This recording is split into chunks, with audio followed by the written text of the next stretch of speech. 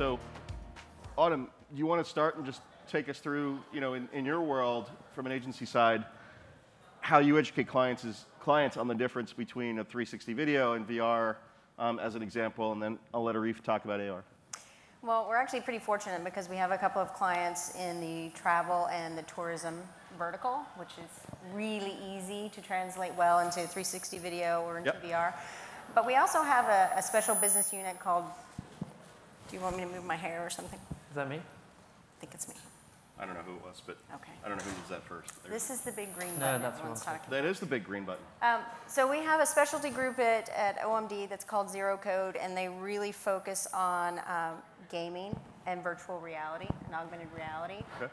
So they've been involved at the forefront as that whole technology has exploded, made a lot of partnerships in the space with different companies that are even developing the assets, and we'll show some of that in a little bit. But so we've had that advantage that we have knowledge experts in-house that we can get in front of the client and kind of talk about, all right, here's how it works, and here's how it can work for you, and here's how you can actually create the assets.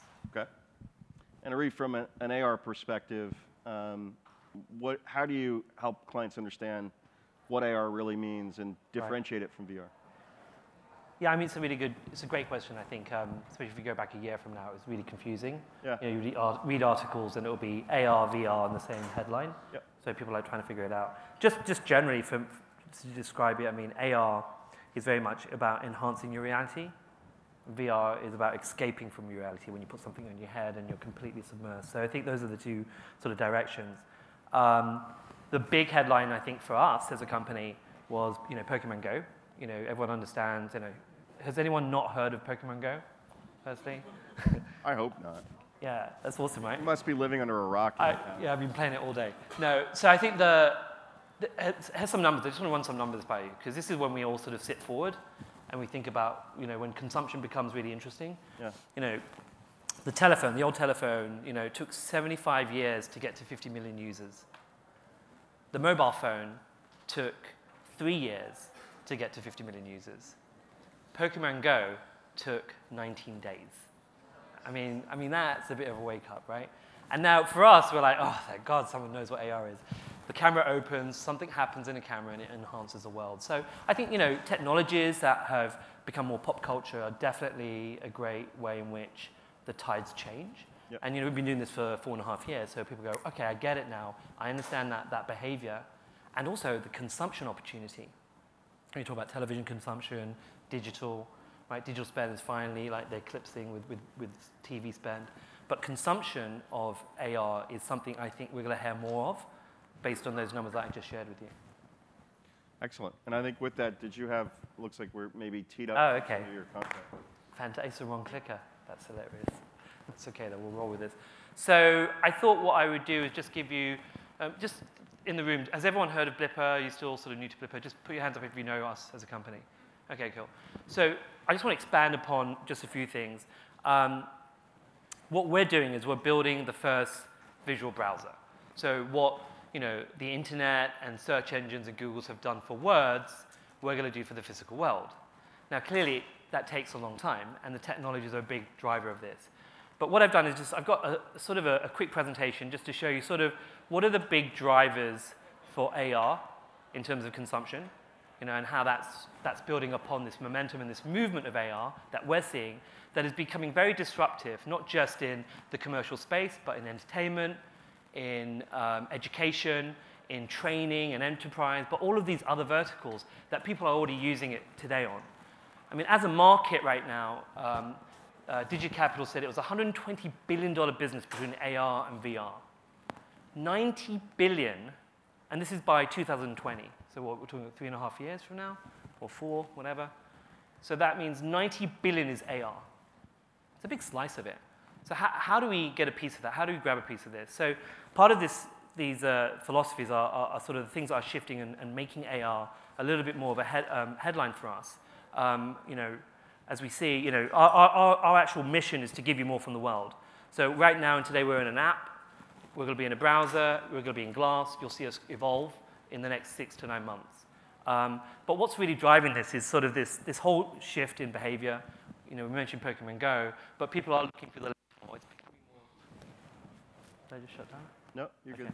It's becoming more of an extension of our eyes, the lens and the camera. So we're seeing this shift in behavior happening today. In publishing, I started with a phone over here.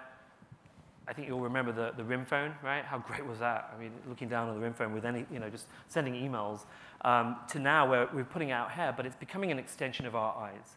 And that's one core philosophy or key attribute towards this movement of AR. The second one is, one that we're very close to, but very simply, words aren't enough. And what we mean by that is, I remember back in the day, I was living in San Francisco when Google was about $150 million business, and they were fueling everybody else. They were literally, I worked for CNET.com, if you guys remember that company, it's now CBS. They actually had the URL search.com. Can you imagine that? Search, and it was powered by Google. How funny. So, the fact is, these technologies that we had, HTTP, JavaScript, all helped us drive it. And we were able to use words to describe what we're thinking about or, sort of our intent, our pull, ideas. But today, words aren't enough because when we see things, if I see, if my wife and I are shopping, she sees a red dress that she wants, she can't, both her and I would describe it very differently online as opposed to being able to see it there and for it to bring information. So there is this sort of words aren't enough. And this new field of science that we're seeing today that's helping us take the technology to a different level, as it did with the internet, like HTTP and JavaScript, are things like specifically computer vision you'll hear about nowadays, right? Machine learning, deep learning, all these variables are helping people really take the technology to a whole new level where computers can recognize objects and translate them back with relevancy. The third one is a little bit more in our world. We believe in all mediums, right? So television, obviously, print, online, all amazing mediums. But we also believe there's a new media out there, and that's the product. Product is a new media. Our goal is to unlock product and bring back a story, or tell you the transparency of a banana or tomato or tomato. All of those things, right? So, bringing them all home, but, giving you that value and understanding it, and also being a way to really tell you about the product itself. Gone are the days when I'm looking at, a Pepsi, like that? That's not bad, right? OMD. A Pepsi product and saying, I want to learn about it versus just being able to blip on it and it tells me what's going on, as opposed to putting in a URL name. So those are the ambitions that we're driving to. So very much the three fundamentals drivers that we're pushing on. Firstly, huge shift in behavior. We're seeing it today. Consumptions are changing. This new platform will be AR consumption. Secondly, words aren't enough. We want more, right? And our technologies are giving us the ability to do that. And the third one is product is the new media. Product and objects. Whether it's an Amazon tree or a plant, and I want to know what that plant is without a chip, to an actual product like CPG. So, we have this philosophy of like the internet of things that we've all heard about, like our fridge and our phones and our televisions. There's a shift that we're seeing, which is more the internet on things, so that I can explain what something is. So what I'm going to show you is two quick demos. The first one is going to just show you what we're doing today and what we've been doing for years and bringing packaging alive. The key difference is it's taking image recognition to object recognition. And that's a big shift, right? Object recognition is when I'm looking at Autumn's great boots there, and I recognize them with maybe 1,000 photographs to tell me what it is, versus recognizing it with 3 photographs and then machine learning it. So that's the big shift that you'll see. So in the first case study, we had, you're not going to like this. Oh, yeah, I know. Coca-Cola. So they had done a case study with us where it was actually 7-Eleven, Spotify, and Coca-Cola would share a Coke. They wanted to basically, 7-Eleven wanted to digitize their stores and bring it alive. And what they did was, in every store, you'd go in the stores, you'd have literally like a jukebox with it's a 16-ounce can. It's very large. I have to show you it because it's so big, but it's here. So it's like a 16-ounce can, massive can. We'd have this call to action, like blip on the actual can. And in turn, it would actually become a jukebox. And then you'd be able to download Spotify and then share it. You'd have some fun sharing things like dropping the mic as an example, but really making it fun from an entertainment perspective. This is very much object recognition, and very successful, soon to be a global opportunity now, a plan across 7. But the fact that it was very, very specific to really drive engagement and entertainment using AR for image recognition. So we're enhancing our reality right now as we speak with audio and visual. So let me show you this really fast. It's quite a fast demo, but you'll get the sense of it. I don't have a pause on it, but we'll go fairly fast, and you'll see the image recognition where you go into a 7-Eleven store, you see the can, and then you blip the can, and it becomes this jukebox. I wanted to do a live demo today, but we couldn't fix it, unfortunately, Gabe. You can go up and scroll, kind of fun stuff. You can play the mic and then drop the mic and share that. So just a fun thing. So every can came to life with a story. You were able to engage in Spotify music and drive that. So that's an example commercially of how we're working. We work in education. So with teachers, we give them the tools to be able to enhance their lessons in AR, so they're scalable and measurable. And we believe in visual learning. The bottom 50% can really rise from this. So we have about 60,000 schools that we're in the States right now where they're playing with this tool, enabling them to use it. And then where we're going, and you'll see us now, if you download the app today and you open it, you'll see that it will recognize objects right now. It's like a 5-year-old. And if you download it, you'll see how it picks up shoes, sky, watches, hands, logos, etc. We have our big launch in December, and you'll see more of it. But this is sort of a sense of what it would look like. So I'll start the video now. And turn the volume up, please. Have you ever seen a flower and wondered what kind it was?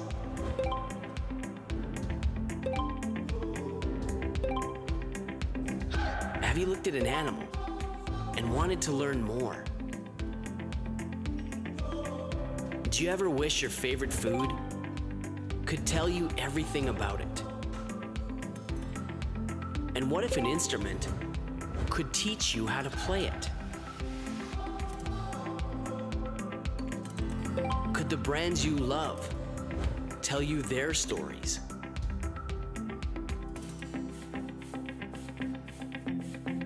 And now imagine the simplest objects, connected in ways you never thought possible.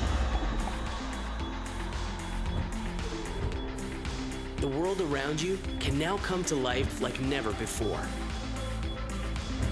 inspiring you to go on the most unexpected journeys. Discover more from the world you see. Welcome to Blippar.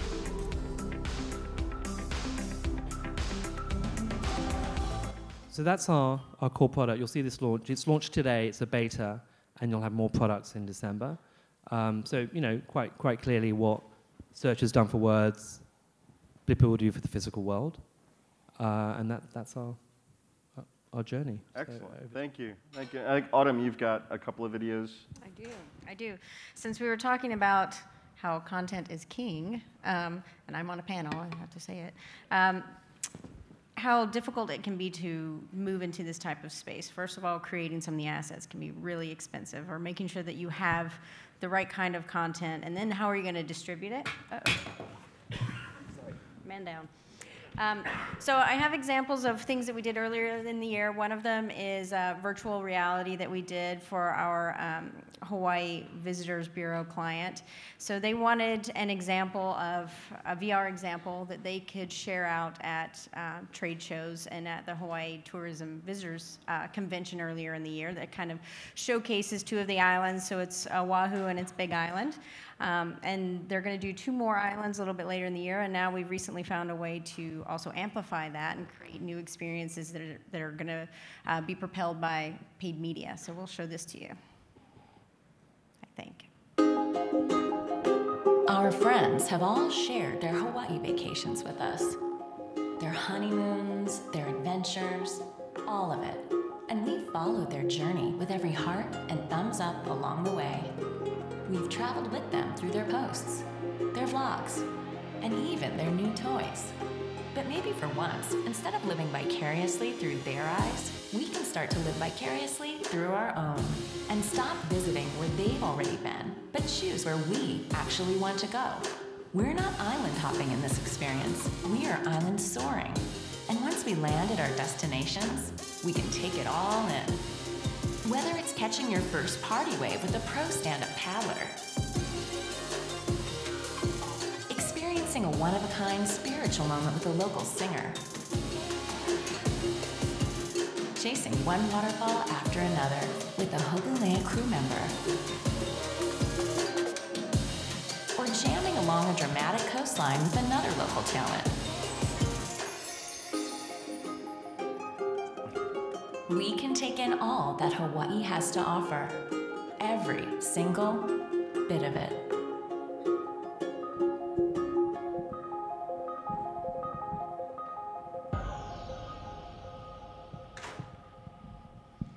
So as of like this week or maybe next week, it's going to be launching into several VR apps through a media partner just to kind of extend the experience and get a little bit more traction behind it. But it was a very big hit at the convention.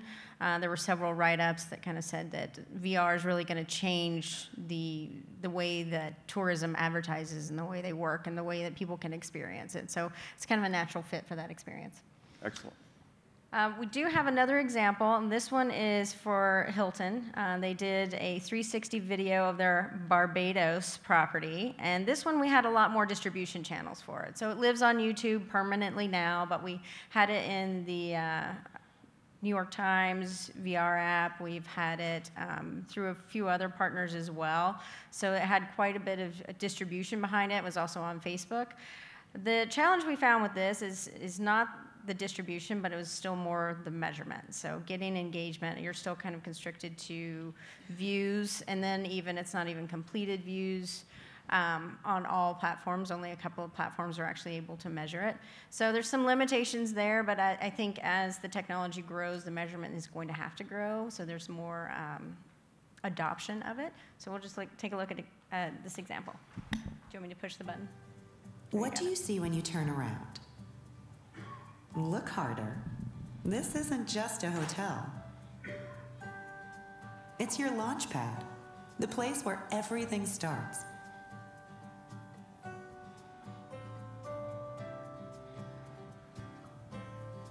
Because when you stay at Hilton, you can go anywhere you want.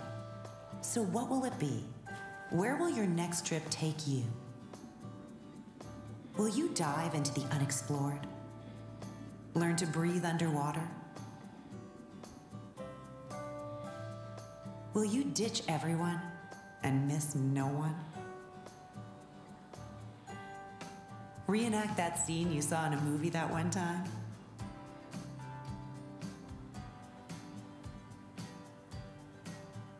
Will you and your friends escape the day in, day out?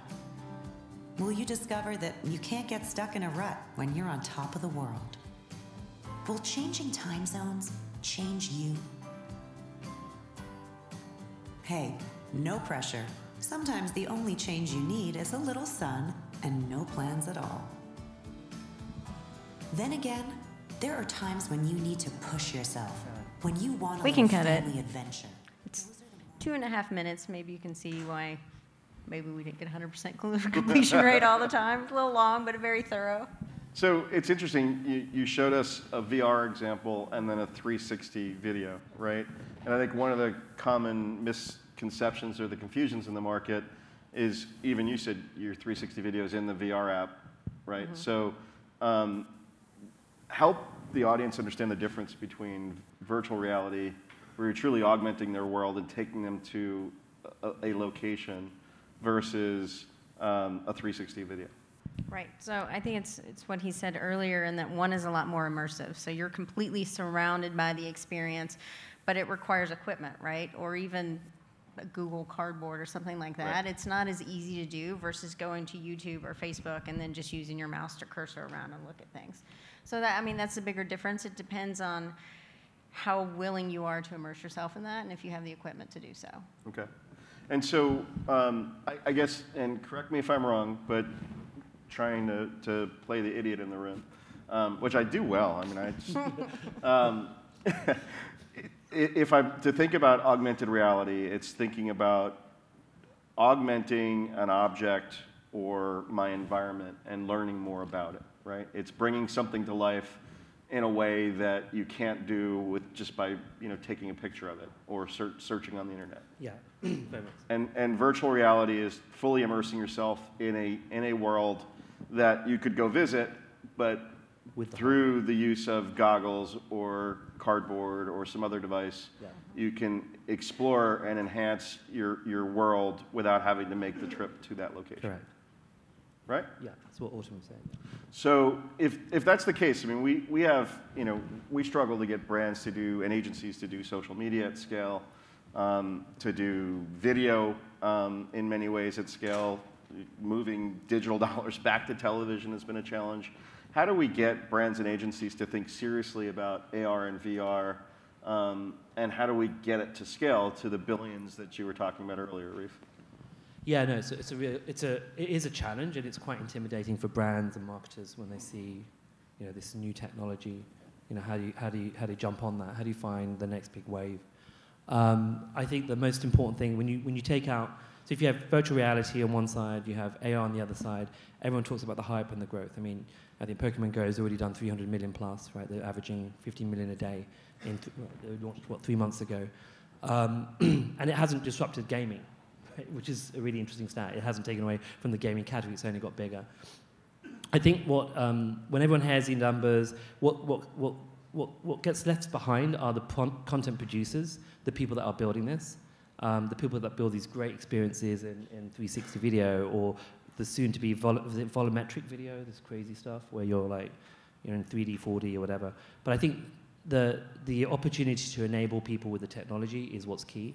I remember in the digital days, and I'm going back years because I'm quite old, but when I first started, it was exciting, but we didn't have great creative, right? TV obviously was great creative, and still is, but that was, how do you grab that? So I think the fact that one has to give tools that enable content producers to build AR and VR experiences at scale, that's what is the key. And there's lots of companies doing it, I mean, a little self-serving here, but we are, obviously. We started as a creative agency, but we can't do the world's creative in AR, and we've built our API tool where you can literally do 3D animations, I mean, really kind of deep dive learning on computer vision, all built in for a agency or a brand at a very high level, and at the same time, my daughter, who is 9 years old, we've built a drag and drop version where she can send her grandfather a Christmas card or birthday card that comes to life. So I think I guess the key thing is giving and enabling tools will help drive that further and faster for the business. And I just saw that there's a lot more equipment on the market now too. Yeah. $300 price point, and then I think Sony's expecting to ship 3 million units this year of their new headset. So I think the adoption's going to be there. You just have to have the right content, the right brands to kind of lead it. Yep. I think tourism, travel lends itself well, gaming, obviously. Mm-hmm. So you just have to be mindful of the environment you're in. So that's an interesting transition with the devices. A few years ago, many people thought the future of television was 3D, right? And all these great 3D TVs came out, glasses are there. 3D TV quickly died on the vine. Is virtual reality the next 3D? I think it's going to be better than that. I think it's going to stick around. Why do you think that? Because it's awesome. Duh. The adoption of the devices in itself is a challenge, right? Getting people to buy it. But gaming, for example, it's huge. London Heist, who hasn't played that? And there's some great game. The gamification is brilliant. Sure. Sports, it's going to be massive, right? It still has a massive opportunity. I'm thinking of going into drone racing because I think it's so cool. But to be able to do that with virtual reality glasses, this technology is around the corner, and I think we've got to. I think with broadcast and television, there are ways in which they complement each other, without a doubt. To do an AR experience off a screen that's running live, it can be done today. Yeah. In the same way with VR, right? So I think it's going to be the new social media. I think they're going to start being able to create 360 experiences and share it with your friends. That's cool. You heard it here first.